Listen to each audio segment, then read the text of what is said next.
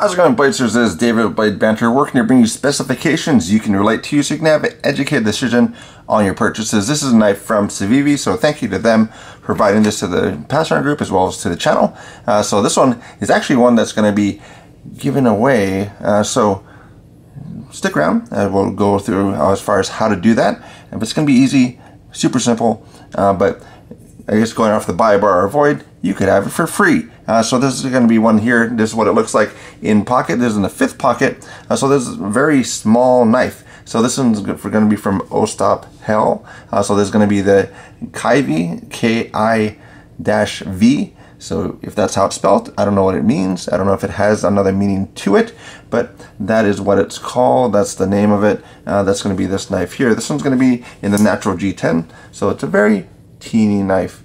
So I have about a large size hand, but this is very small. There's a double detent system, and then there's going to be a top flipper, which takes a little bit of practice. So you're going to be flipping it out, so you're going to have that type of thing there. Kiridashi type of design, so it is going to be that type of little utility type of blade setup. So that's what that looks like here. So it's a nice blade finish. Now this is going to be kind of that stone wash natural detent, so you can dye it any other color you really want to, or keep it in this orientation. Pocket clip there. This is going to be one that also does have more of the T6, T8. So normally on the Wii knives, they normally have a T8 only, but this is going to be a T6, T8. Yeah, so T6, T8. That's a little bit of a departure from what they normally have, because normally they do stick to T8s all the way across, so every single screw would be a T8, but this is going to be a T8, T6, and so that's going to be some of the change for this model here. Double detent, so no lock, so that's going to be operated a little bit differently for this knife. So it is a little bit difficult to handle left-handed for me, so I am right-hand dominant. Left-handed, I kind of have to kind of force my hand down here, so I have to kind of push it down, and then hopefully I can get it to flip, because then you're kind of, yep, there you go. But it was a lot of practice to even do that. So it was very high probability that I would not have been able to do that on camera here. But that's going to be how this is going to work. So if you want to win this, I won't put it on too much longer, because some of you guys are going to just get right in there, enter, and pop right back out. But hopefully you'll stick around, because we have some of the things that maybe some other channels don't have. We do have some information as far as what it compares to. Use some quarters, use some pull gauges to get some more information for you on the knife, so you can have that educated decision. But all you have to do is leave a comment, and then thumbs up or thumbs down, whichever way you want to do it. But that's all it is. You don't need to subscribe. If you are subscribed, great. If not, then do that. Leave a comment, thumbs up, thumbs down. There we go. So this is going to be what it looks like here. So I'll get the pants off of there. But this is for weight wise, this is going to be about 1.4 ounces. And I did fill it right there. But 1.4 ounces for that, it's just going to be 7 quarters. So that's going to be right there. So if you have that available to you, now pick up 7 quarters. Even though we're having a shortage on coins right now, pick that up. You can actually see what that is in hand for you. But I guess to give you an understanding of it, if you have a newest iPhone, like an iPhone 12, that weighs 5.73 ounces. So that's going to be, if you think that's okay, this is going to be super, super light. You figure basically a bug out is going to be about 1.8, 1.9 ounces. So that's going to be just really adding 2 more quarters, and you're going to get from this to that. So very similar to a bug out in weight. So drop a little 2 quarters on that, and that would be that weight for you there. So that's going to be how that is set up. It goes right now for about $45.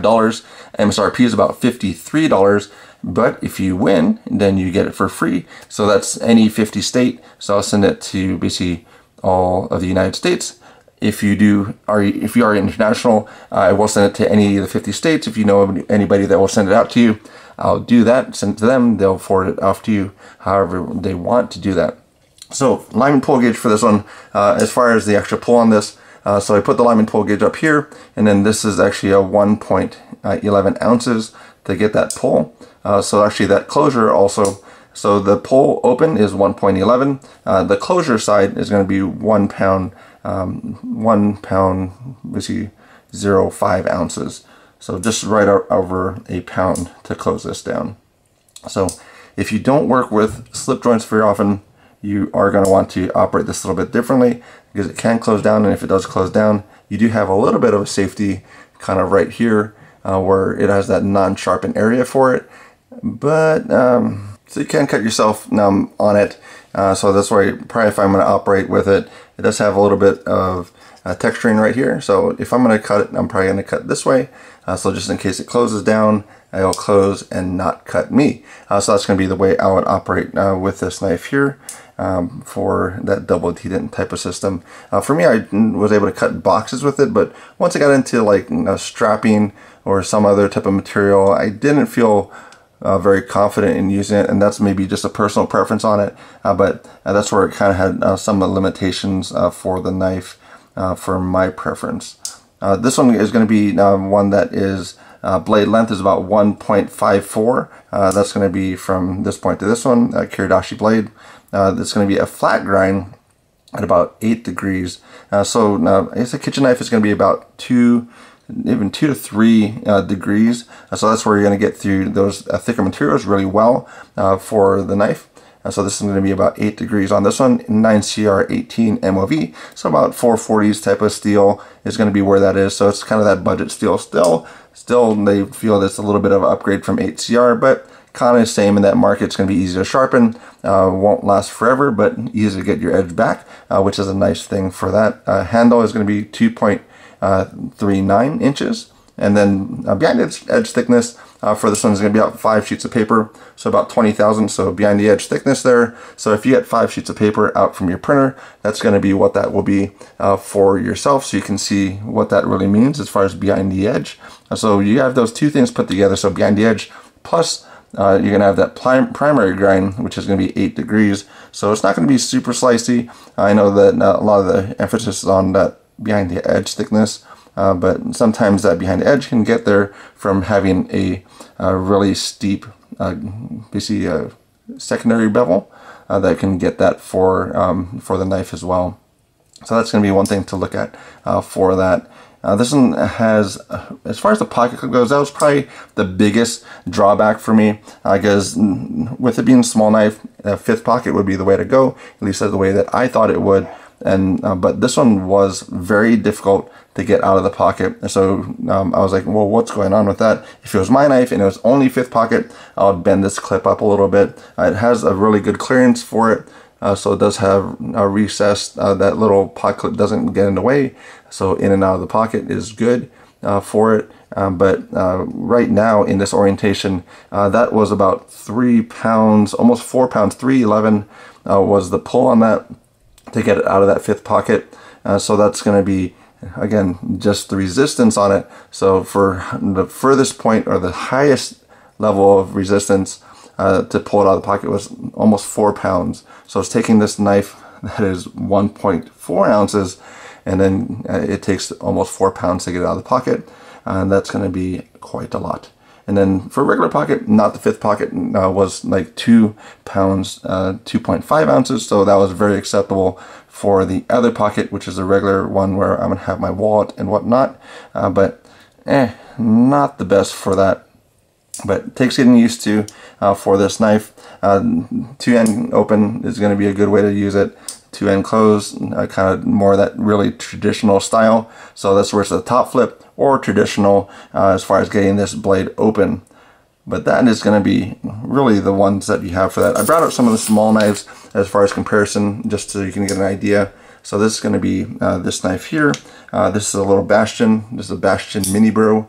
One that I keep in my personal collection. I brought out this one, and I was like, okay, well, that will work.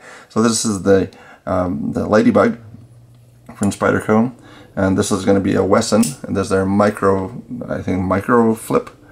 But that's going to be, I think, their first one they went through Kickstarter on. I'm going to be selling that because I don't carry that. And then you're going to have bug out. We'll switch these out. So bug out, so very big difference on that one. That is a regular size bug out for that knife. And of course we're going to throw in the other knife, which is going to be the Solaris, which looks humongous in comparison.